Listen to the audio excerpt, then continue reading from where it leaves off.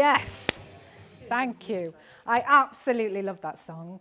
It has carried me through loads of interviews and presentations, and I've only had to listen to it 257 times today to get on this stage. So I want us all to stand up. I know we did if you can, so I'd like you all to stand up. And I'm going to start with a question. So I want you to stay standing if you've ever felt extra stressed and overwhelmed with the amount of stuff that you've got on your plate. Okay, no one sat down. I want you to stay standing if you felt that way in the last month. I want you to stay standing if you felt that way in the last week. Ooh, a lot of us. I want you to stay standing if you feel a bit like that today. Whoa, yeah, there's a lot of this. Okay, have a seat for a second. So, as much for me as it is for you, I thought I'm going to start with some stress-busting tips. So you up for some stress-busting, yes or no?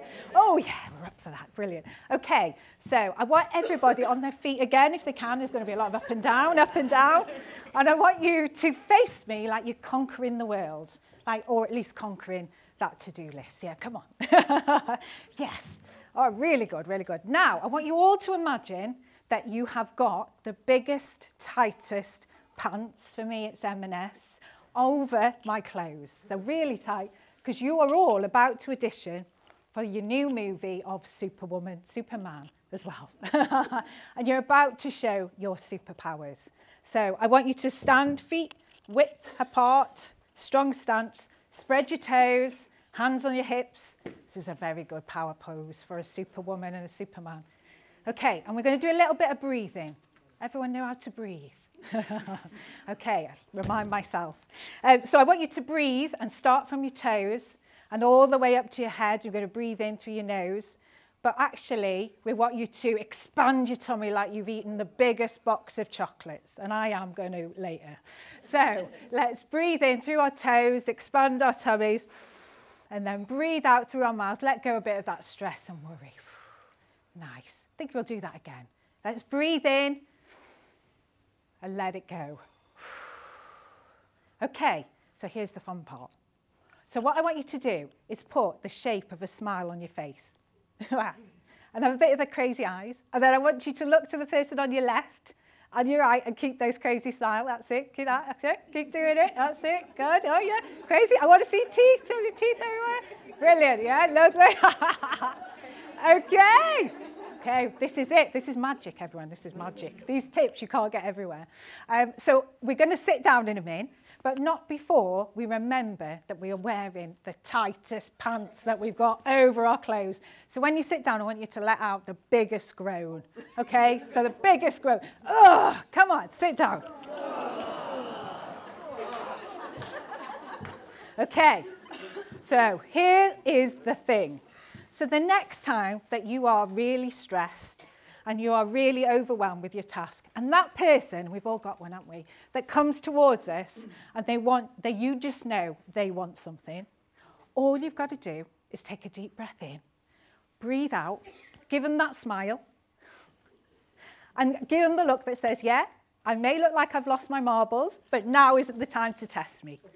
Trust me, they're going to leave you alone. They are. So I like to call that tip the crazy face tip. It's a good one. It's a good one. Are you up for another one? Yeah. Oh, yeah, it's a good one. Okay. So for this one, this is a really good one if you've got lots on your plate, like a to-do list. So I want you to think about all those things you kept standing for, all those things on your list. And then I want you to think about what are the top 3 things that get in your way. So what are the barriers that stop you from doing those to-do lists? And if you've got pen and paper, a loose bit of pen and paper, I just want you to write that down quickly.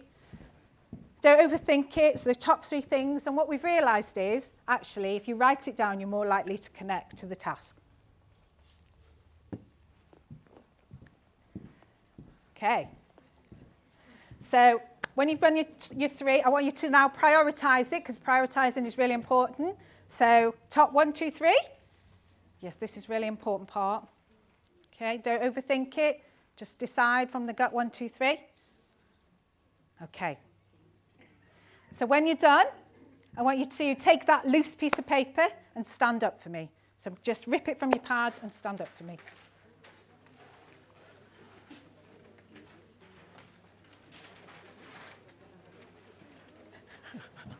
I can tell the thinkers in the room. You're still going, still going. So stand up for me with your piece of paper, please. Okay, lovely. I think we're ready. We're ready. Everyone's standing up. So what I want you to do now is to get your piece of paper and I want you to screw it up. Like with all that, get that stress out. Like screw it up. And then when I say go in a minute, I want you to follow my instructions.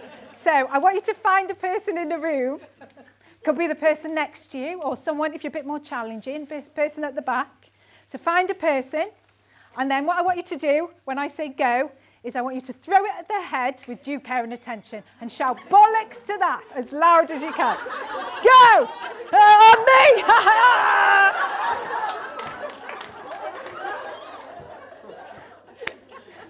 Brilliant. I like to call that the bollocks to that tip. Brilliant. I could go on all day with these. Have a seat for me. There we are. Sorry, everyone. Lots of tidying up to do. There we are. Love that one. Okay, so I'm going to go on to my final tip. So what have we learned? Well, I've learned that some of us can't throw, including myself, which is good. It's good. And you may have learned that I am not the typical expert in the room. And they say an expert is someone who knows more than the average person in the room. And my expertise lies in falling, as people who know me in the room. And I fall over, literally and metaphorically, all the time. But what I have learned is my greatest opportunities for growth have come from that learning. And what's more important than anything is I have learned that laughter gets me through. And laughter, for me, truly is the best medicine. And that was instilled from my lovely mother, who says, you have to laugh or you cry. Have you heard that one? You have to laugh or you cry. And we as a family, we believe that even in the darkest of times.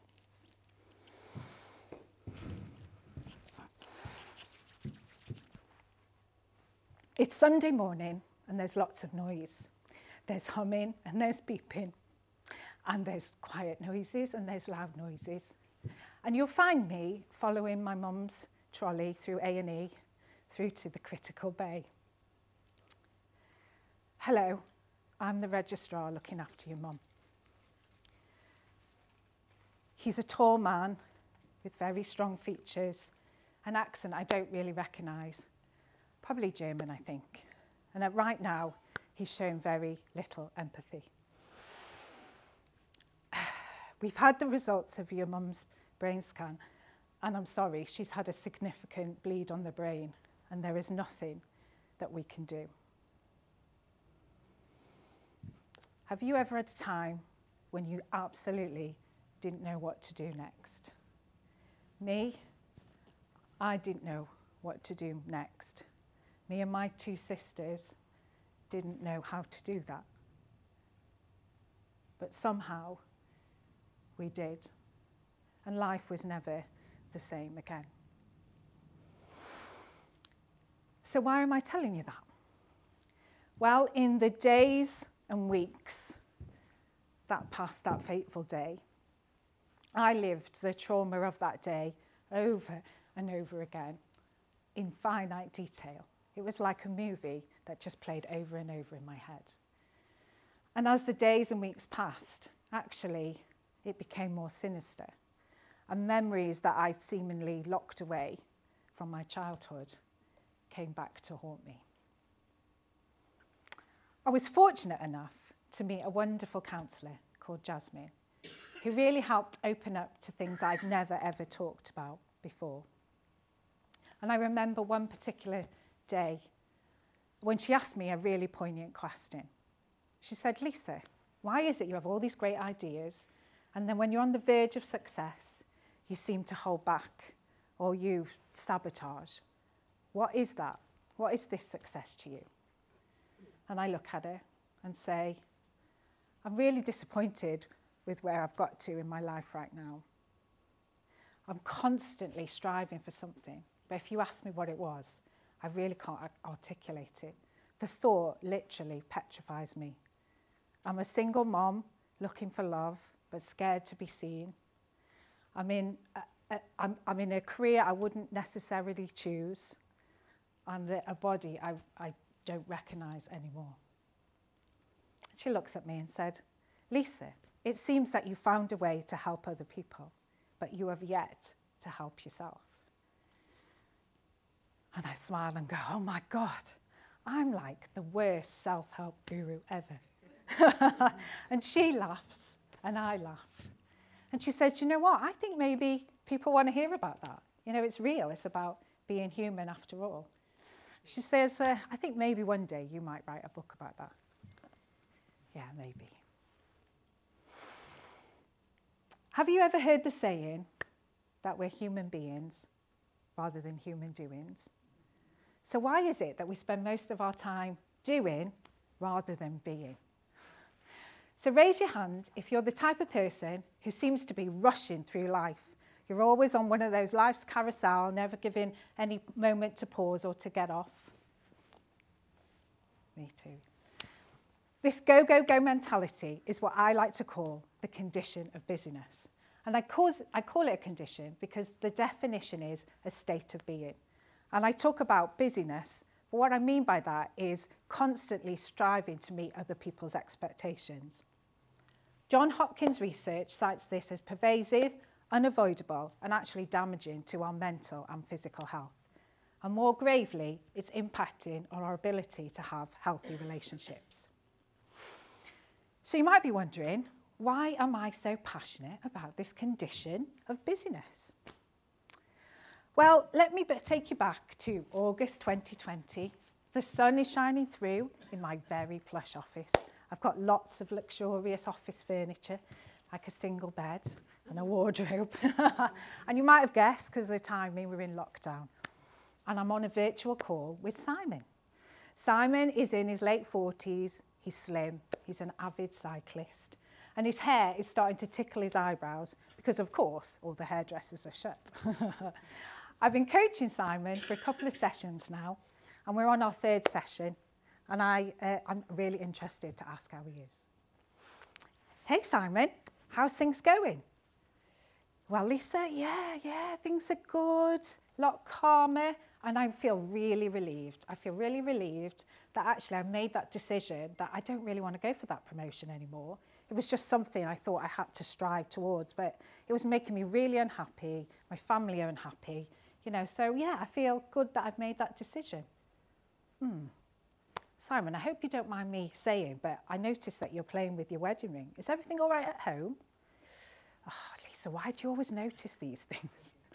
Oh, no, actually, they're not all right. It seems like every time I walk down the stairs, my wife and the kids, to be honest, take a step away from me. And, you know, I don't like it. How long's this been going on? Do you know, I don't know. I think I've just been busy and I just haven't noticed. But I'm definitely noticing now. It's like we're doing this dance. I take one step forward, they take one step back.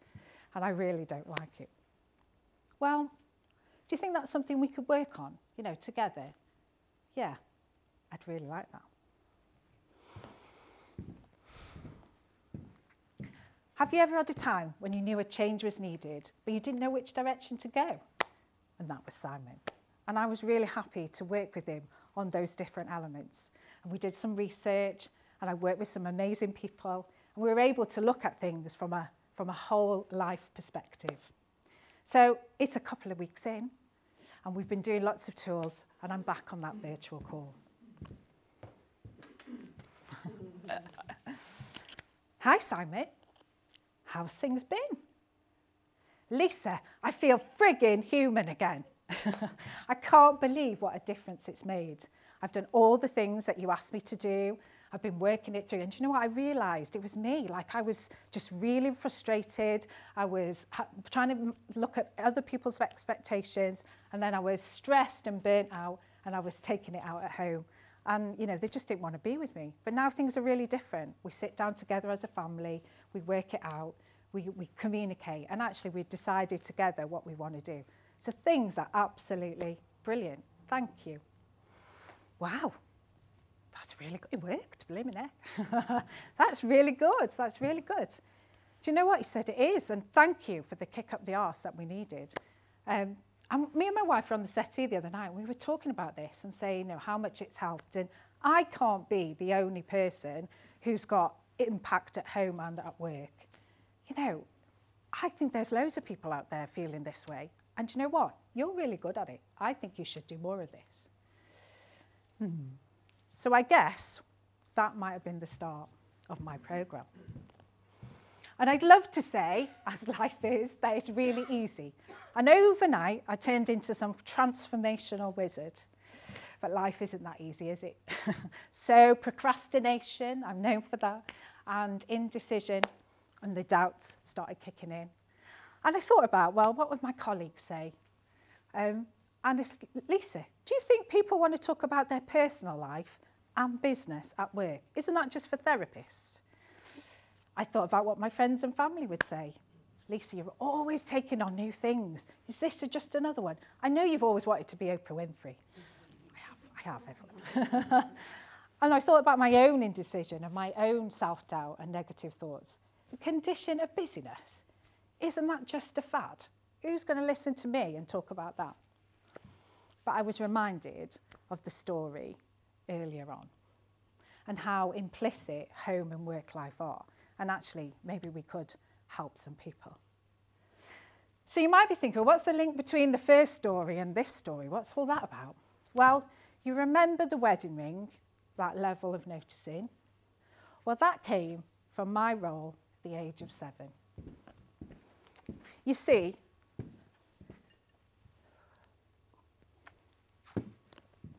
at the age of 7, at 5:30 most nights, you'd find me in the front bedroom window looking down to see when my father came home to see what kind of mood he was in.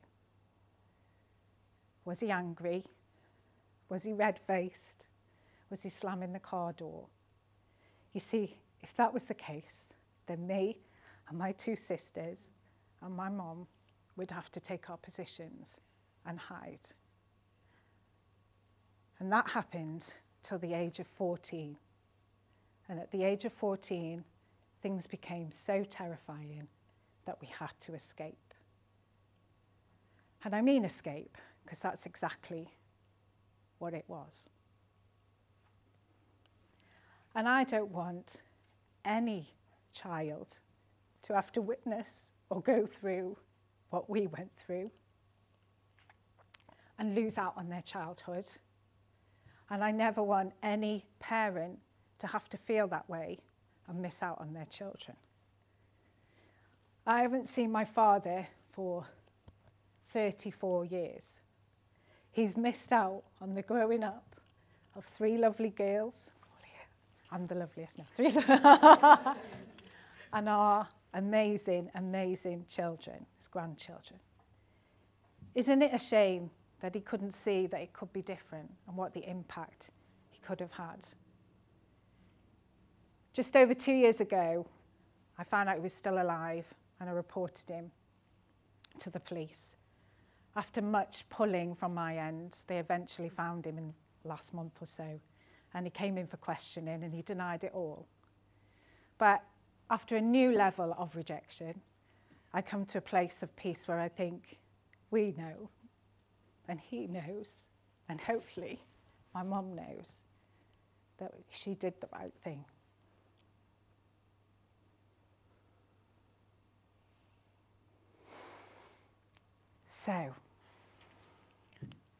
So now you know what's really driving me behind this condition of busyness and this passion.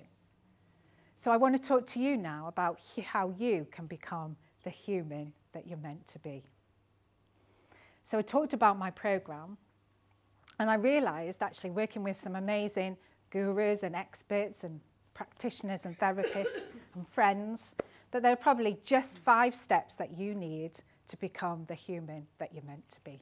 And interestingly, they spell the word human, which I like. So you might want to put human at the top of your page, and I'll take you through.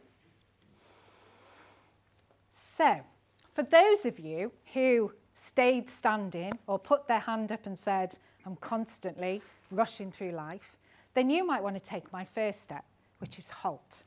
So what do I mean by halt?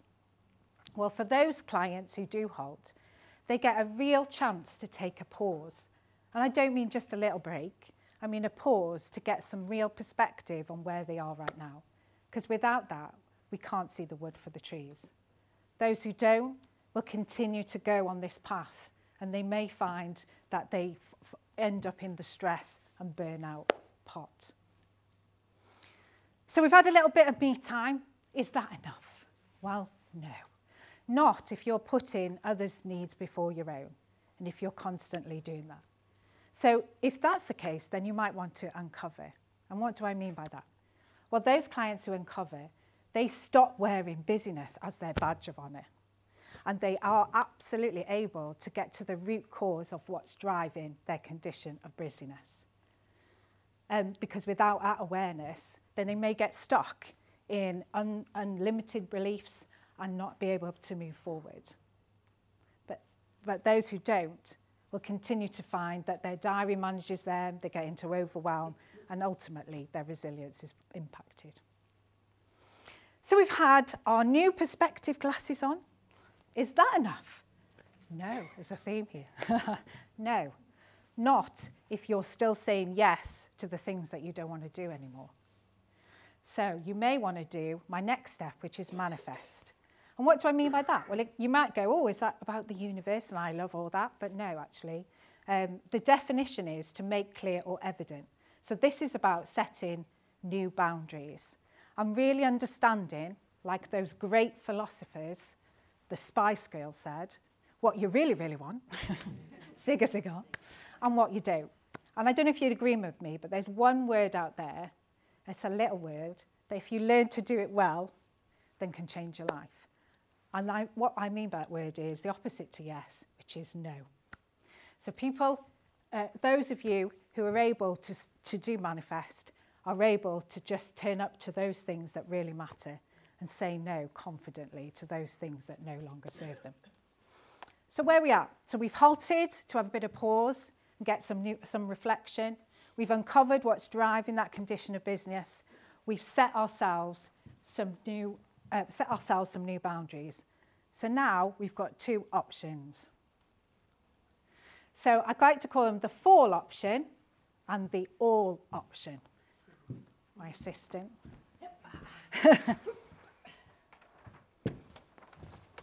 There. Thank you. Yeah. Sorry. Thank you. So, fall, just so we remember, and all. So what do I mean by that? Well, actually, there's a little asterisk there. Because the first option is the F-all option. So if you get to this stage, you've got great awareness, but you take no action, then F-all is going to happen. We can't have change without action. But if we take this option, the all-in option, then you will work with us to get some really productive, focused action to make that change.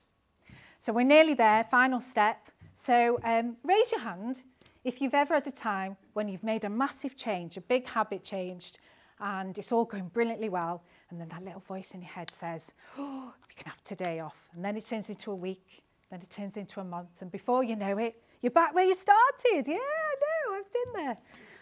So this final step is nurture. It's really nurturing those changes to be able to make them stick so that you can become the human that you need to be. And I call the whole of this system the only human bounce back recovery program, helping you not only to bounce back from limited beliefs, but also to bounce back into the human that you are meant to be. Underneath all this are tools and resources and experts who will help along the way. So on my final note, I want us to finish where we started with a stress-busting tip. So in the break, which will be soon, I want you to use your legs, get them shaking, use your arms, and I want you to walk over to my table, which is at the back, and I want you to spin the wheel. You might get a prize, find out a little bit more about my 5-day challenge, and more importantly, buy my book, which is called The Worst Self-Help Guru Ever. Thank you.